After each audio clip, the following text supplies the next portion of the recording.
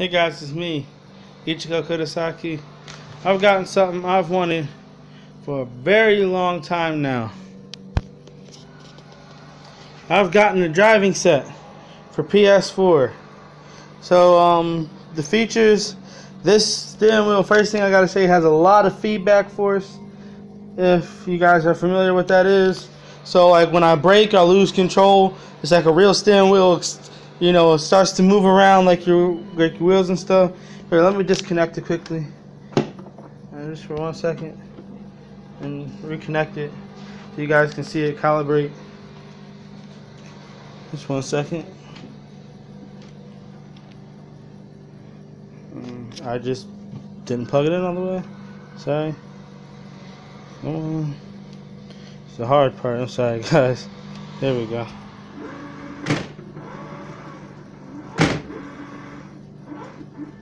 So you see, like, that's how you know it's been calibrated. We have the shifters right here. We have the acceleration, brake, and clutch pedals. You know what I mean? Oh yeah, my controller has been disconnected. I'll fix that. And it was very easy to connect. All you gotta do is USB it, and there you go. So yeah. Like I said, it has a lot of feedback for us. Let me sit this down for a second so that way you guys can see. I want to make sure it's so you can see me and the television. Alright, turn on the lights in here. 1 second. Alright, so I'm going to switch to my favorite car that I own in the Crew 2. That's the main reason why I brought this, was for the Crew 2. I don't know if it'll work with my other racing games. I already know it does not work with Need for Speed. So if anyone's looking to buy this for Need for Speed, Payback, or any Need for Speed games, it does not work. I just thought I'd let you guys know that before you buy one and it doesn't work. There's my car. You see it's a little crashed up. I gotta get used to this. But, you know, overall, it's not bad. Here we go.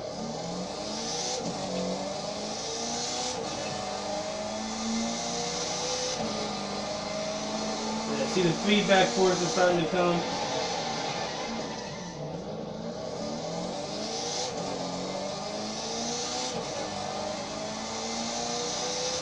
Watch out for this one.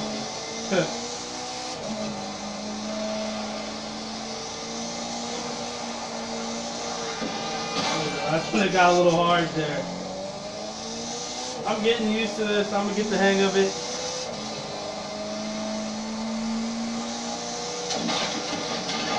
Shit. See, like, yeah. There is different settings that you can do. So this, what I have it on right now, if you just go to your options menu, they'll have wheel controls, and you can decide how much feedback you want, whether the gearbox is automatic, how you want the steering to be, you know. So yeah, it's a bunch, you know, there's a lot of cool stuff you can do with it. I would definitely highly recommend. Now, before I do, oh wait, what am I doing? Sorry, before I do a full-on review with this, I have to be careful, because some people were saying theirs didn't last more than 3 months. So I'm going to try and wait 3 months and see if mine lasts that long. Hopefully it will. You know, but right now I have no complaints. You know, I'm just moving it again so that way you guys can see it one more time. So yeah.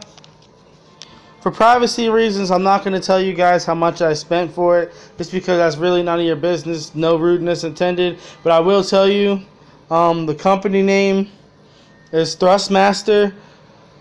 So Thrustmaster 300 Gran Turismo Edition. So type that in on Amazon and get yourself one.